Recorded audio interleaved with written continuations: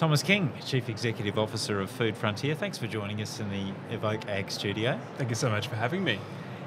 What would you like delegates who've heard you speak here at this event take home? What would be the take-home message from the things you've said? I mean, my intention of being here is to help industry leaders understand the immense economic opportunity that alternative proteins presents.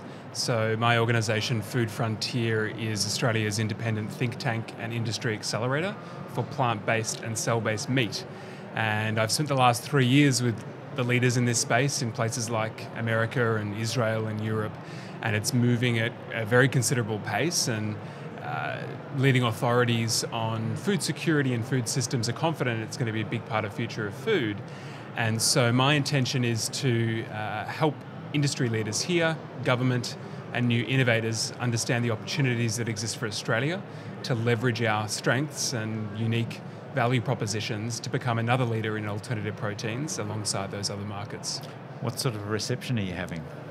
Very positive, yeah. I mean, I came from presenting a couple of days ago in Wodonga to 150 primary producers, cattle farmers and sheep farmers, and very positive response, a lot of curiosity, a lot of interest, a spectrum of different opinions. Yes. There were a couple of sort of older gentlemen who asked some slightly provocative questions, but then down the other end there were people there who just sat back and listened and went, this makes sense. You know, the concept of being able to produce protein and meat products without having to breed, feed, raise, slaughter entire animals makes a lot of sense from a resource efficiency and economic standpoint. And ultimately, farmers are business people.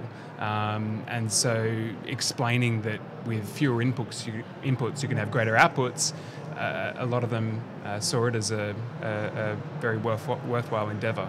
How do you explain it to your average consumer? People are more and more interested in the food that they eat and want to make a connection with where it comes from. But this is a big step, isn't it? This is something that at the moment is largely an unknown. How do you make it more known? Yeah, so I mean, there are two main approaches that we look at: either replicating meat products using plant ingredients, or growing actual meat, but by feeding cells nutrients. And so if we start with the idea of plant proteins or plant-based meat alternatives, it's essentially companies who have evolved past the days of terrible tasting soy sausages of the 1980s to actually utilize new technologies and new science or existing science to understand what makes meat meat, what makes it look, smell, taste, sizzle like meat. And the answer is a certain combination of proteins and fats and trace minerals and water, all the same things found in plants. And so they then look to the plant kingdom to understand what different plant species, including potentially ones that haven't been widely explored for food before, can we borrow those different ingredients and elements from and combine them in such a fashion to offer that juicy burger or sizzling sausage, but from plants, and therefore with a fraction of the environmental impacts, health, safety benefits, and still in that familiar form with the sensory experience people are used to. In the field of cellular agriculture, it's producing actual meat, but instead of feeding a whole bunch of nutrients to a cow or a chicken or a pig and then wasting the majority of those calories in energy expenditure and the development of a skeletal system and the sorts of things we don't really want in the final end product, you're taking a tiny sample of cells, say a sesame seed size biopsy from a cow, and feeding those cells nutrients directly, and essentially a nutrient bath. Okay, so how long would it take to grow a steak, for instance? I mean, I'm just trying to visualise it, really. Well, once it's scaled, so at the moment they're sort of testing, right, in laboratory sort of environments, but once it's scaled, it'll look far more like a beer brewery, to be honest. Tall steel tanks, cultivators with meat growing, and so the idea is in 15 or 20 years you can go down to your local meat brewery and see how your meat is made, and it can be made to be anatomically identical. It can be made to have a superior nutritional profile, different flavor profiles and texture depending on what people want. So there's opportunity for, I guess, tailor-made meats depending on consumers' dietary and taste preferences. Potentially then it's not only a farming revolution. It's a health revolution if you can increase the nutrient value of things that are produced in this way. Potentially, yeah. So there's a few benefits from a public health standpoint. One is the absence of bacterial contamination that is a problem in our current meat production system. So you don't have slaughter, you don't have an intestinal tract involved, and therefore you don't have the E. coli and Salmonella, Campylobacter, etc., that can contaminate meat today. So you don't have that foodborne illness risk. Antibiotics and hormones aren't necessary, so a big issue worldwide is the heavy use of antibiotics in farming, which is leading to antibiotic-resistant superbugs, as they're being labelled, which is a hugely concerning issue. I want to be able to use antibiotics in 30 years when I get a tooth infection and for them to be able to work and not, I don't want to die. And so we need to reevaluate our use of antibiotics in these systems, and cell culturing meat doesn't require that. Are you dealing with a bit of a, how can I put it, yuck factor with producing food in this way? There have been a variety of consumer perception studies done in different markets around the world, and it varies, and it depends on how the study is set up and how much information is provided to consumers. So the lowest that I've seen is 20% of respondents saying that they'd be willing to try it, all the way up to a study in Belgium that found only 9% of people weren't willing to try it. And typically the theme is the more information people are given about what it is, how it's made, how it's different and similar to the meat that they know and love and eat today, the more likely they are to try it. So I think that transparency and that education is really important in that commercial phase that we'll start to see happening over coming years with products hitting the market. And how do you think it will unfold over coming years, and what sort of timescales do you believe are involved? Depends who you ask, and you're asking me. You'd be very optimistic, I'm sure.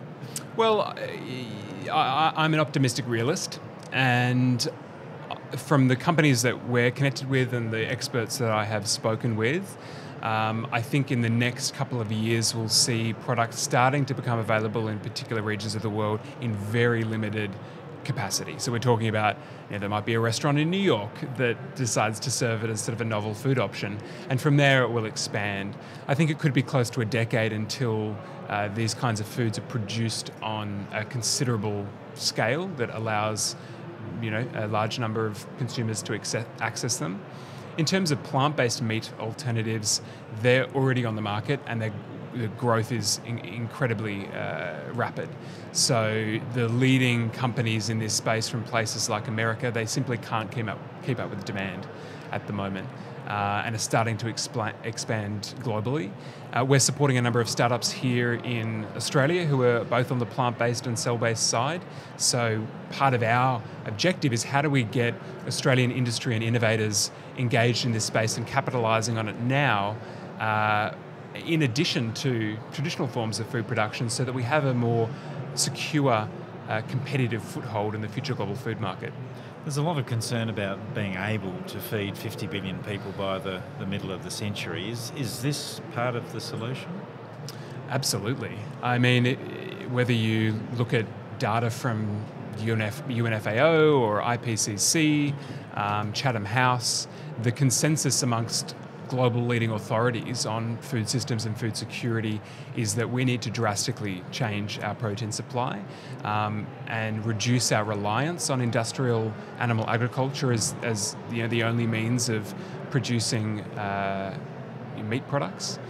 There was a report that came out a number of weeks ago called the Eat Lancet Commission, which was an effort from 37 of the world's leading scientists who've spent several years trying to reach scientific consensus on what the plate of 2050 will need to look like if we're to realistically feed the world within planetary boundaries without, crossing those irreversible ecological tipping points that I think we can all agree we need to keep within.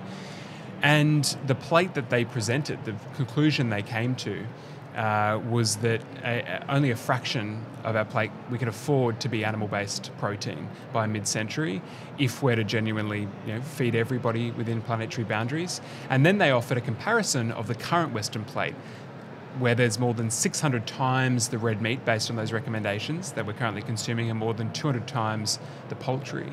And so I think that traditional proteins will be part of the mix by mid-century, but we're going to have alternatives as well. Is it conceivable that in your lifetime you might see animal husbandry disappear? Look, I'm not sure about that. I think that there will be demand amongst some consumers for coming decades for traditionally produced proteins. You know, there'll always be a place for, or at least for the coming decades, for Australia's Wagyu beef in upper middle class Chinese markets, for example. But yes, I think that we'll see a considerable shift, and there's going to have to be a considerable shift based on the resources we have available to us. There was a quote from Uma Valeti, the CEO of Memphis Meats, doing cell-cultured meat in the US, about, and I don't know it word for word, so I won't try and quote him directly, but he basically spoke to the fact that he sees cell culturing technology as the next great domestication. Just like we took animals from the wild and started farming them and selectively breeding them, he believes this will be the next step in our evolution as a species towards sustainable food production. Thomas, where do you think your company, Food Frontier, is going to be in 10 years' time, say?